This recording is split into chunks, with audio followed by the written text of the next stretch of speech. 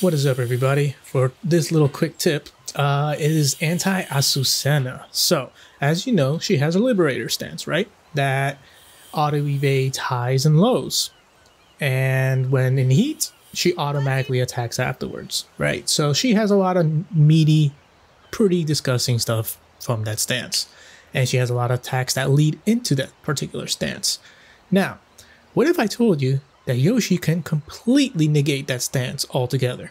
Now, a quick disclaimer before anybody says anything. I know with Azucena you can do 1-1 Liberator and then instantly mash and you can beat out a lot of options.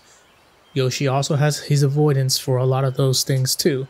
But for this particular video, I am going into just the auto sway mechanic. So I am using 1-1 to transition into Liberator, and then I am giving Azucena a quick little second for Liberator Stance to be active, and then I'm doing Yoshi's jab to trigger the auto sway. In these clips, I am recording 1-1 that goes automatically into Liberator as soon as you get hit by the second attack, and in the first sequence I am mashing on jab. In the second sequence I am mashing on 4, which is her fastest attack out of that stance.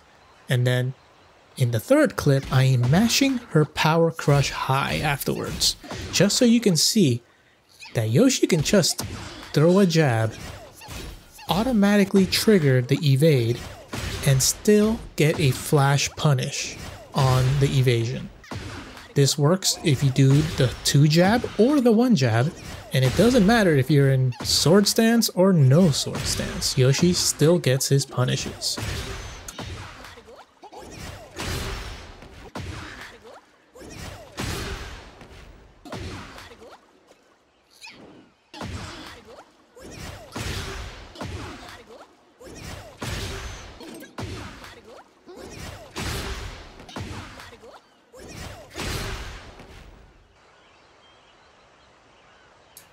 That's all great and all, but when Azucena is in heat, she has that pesky automatic attack out of the stance.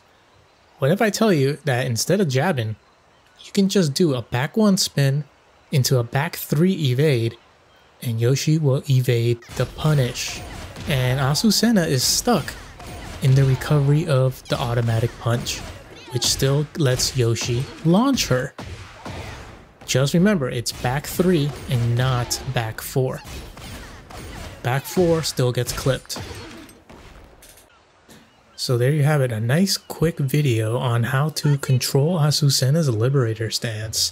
This is obviously a Yoshimitsu only exclusive type of thing.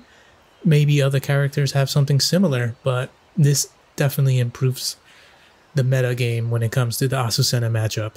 So yeah guys, if this video helped you out, don't forget to like the video, subscribe if you're not subscribed, and like always, I appreciate your time. Have a good one. Peace.